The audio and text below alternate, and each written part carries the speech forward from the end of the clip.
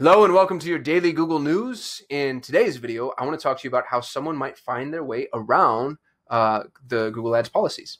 And before I dive too deep, I just want to say that this is purely hypothetical. I would never encourage any of my clients, students, or followers to subvert any of Google's terms of service for any reason, because they're all 100% fair all of the time. Google knows best, and I, on a personal note, tend to follow them with the religious fervor of a well-kept pet.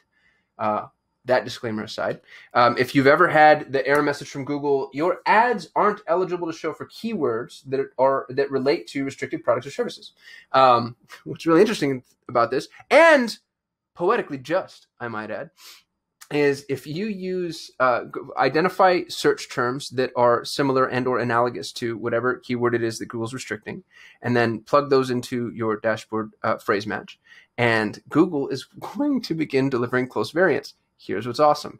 Again, in a hypothetical world, we have seen that Google starts to deliver the very same search terms that it said were otherwise restricted for restricted products or services. So if you want to know how to run ads on restricted products or services, just go find terms that are synonymous and or analogous to those products or services, plug them in phrase. You can go broad match if you want to. It might go a little bit too far, obviously, but plug them in phrase match. Google starts to deliver close variants, and we've seen and on repeated occasions where we're running for phrases that otherwise we wouldn't have been able to run for.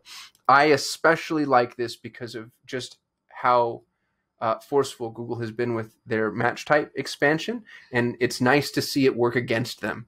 You know, the Leviathan doth stub its toe, which is kind of nifty. So I really, you know, all jokes aside and sarcasm aside, like a lot of the things in Google's policies are there for a reason, and you really shouldn't be bidding on.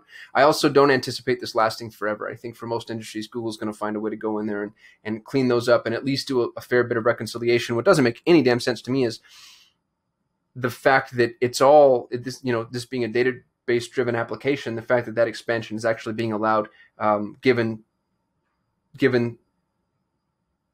the fact that you've had a search term turned off by Google or disapproved or whatever the nomenclature is.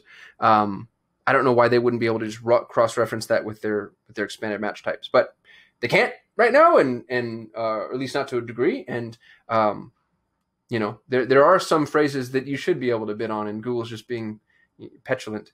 And we have found a mild way around that. And I won't say on what phrases for obvious reasons, because I don't want to let the cat out of the bag for the clients that those accounts belong to. So forgive me for being cryptic. If you know what I'm talking about, you already kind of know the deal here. And I think you should be able to, in some cases, you know, accomplish what we've been able to accomplish. Thank you so much for watching. If you enjoyed the video, please give us a thumbs up. That lets YouTube know we actually know what we're doing. We shoot a video every single day. So if you want to be notified, hit that subscribe button. And if you have any input, don't hesitate to hit us up in the comments. We'd love to hear from you. We get very little human interaction.